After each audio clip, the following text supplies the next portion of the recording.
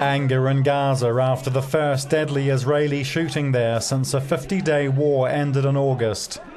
A Palestinian man has been shot dead near the border with Israel.